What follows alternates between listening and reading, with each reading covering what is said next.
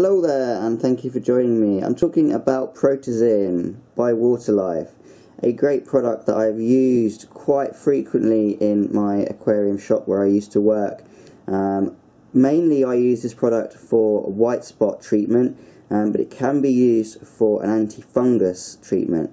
I do find though there is a bit of overlap from Protozin with their other product, Protozin, which in general, if you're just trying to fight off a fungal infection, I'd recommend the Protozin instead of this Protozin. Mainly because Protozin has an other chemical in it called acroflavin, which can help against the fungal infection. Whereas Protozin I use solely for white spot infections, and in that job it does an incredibly effective treatment.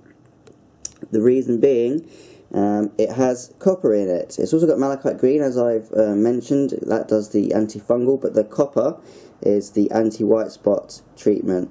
And this stuff really does kick, ick in the balls. What I do find is, like all products, you do need to use the guide here of how much you should dose, and also how much you should put into your aquarium and how frequently. So you've got there, you need to do it for the first 3 days, then skip 2 days and do it on the 6th day. Now you must do that, and the reason is the copper builds up over the first 3 days to a level sufficient to kill the white spot. If you carry on doing it for day 4 and 5, then your level of copper will get too high. The reason the 6th day is just to kill off any extra ick that has appeared from any kind of spores or eggs that's been laying around. One thing to remember when using this is it has obviously copper in it. That's pretty much the active ingredient, and invertebrates don't take too kindly to copper.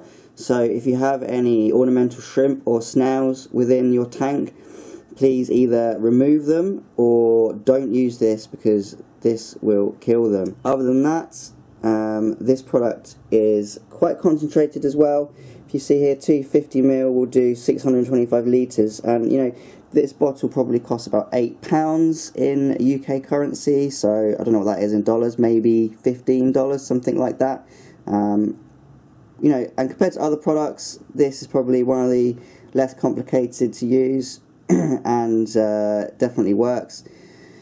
One thing to note is this is a very deep blue colour, and if you get it on any clothing or furniture or even your carpet, it is going to leave a mark you will never remove.